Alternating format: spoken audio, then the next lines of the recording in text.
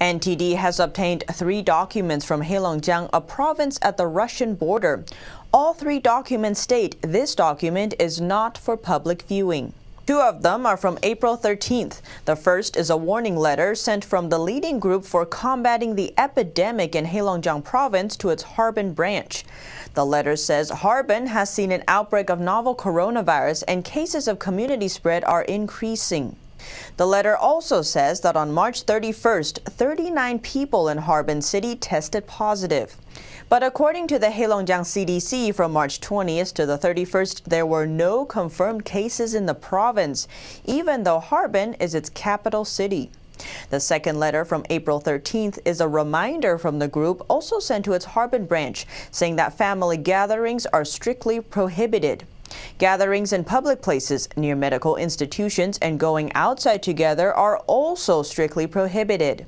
The third document is an April 17th letter from the group to all local CDC branches in the province. The document outlines requirements for the branches. One is to make sure that the figures in the daily cases report and the zero cases report are identical to the numbers online.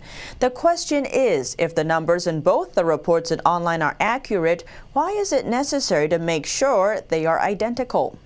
On April 17th, a city in the Inner Mongolia Autonomous Area west of Heilongjiang closed its border to Heilongjiang and blocked all traffic. The city is the first in China to announce a closed border with the province.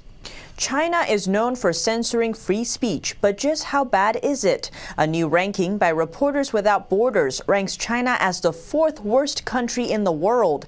North Korea is the worst. The suppression of virus information has been taken into account this year. Members of the European Parliament are calling for the EU to hold China accountable for the defective medical equipment sent to European countries like Spain and the Netherlands.